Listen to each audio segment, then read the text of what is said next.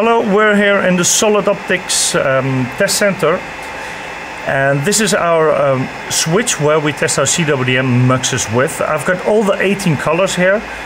This is the 1610 up to the 1270. We get some requests on our Solid Optics power meter for this with the Lambda sign, so you can set the frequency. This has to do that the detector inside and all the detectors are more sensitive for specific colors than other colors. But this detector will detect all the light there is. I'm setting this on 1550 nanometer. The 1610 up to the 1270 are all working on it, and I will just plug it in different light types, and all the colors are detected in this, because this is a specific detector that is working for all the light, so it's not specific for colors. I can check all the colors.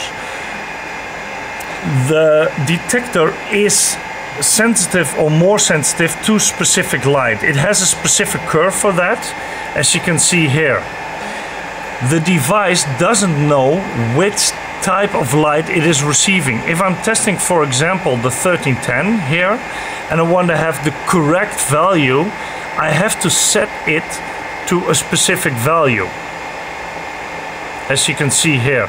There's not a big difference here because 1310 or 1330 will be here, but the device doesn't know which light it's receiving, and it can correct it to the specific light there is. So if you want to have more or less the correct value in dBs, you have to set it to the nanometer where it is close to. As you can see, the 1610 here or the 1550, the graph is more or less straight, but there is a big difference here with the 1310 and of course with the 1850. So if you're testing multimode 850 lights, you have to set it to that light, or 1310 you have to set it to that light, otherwise your dBs are not correct. Thank you very much.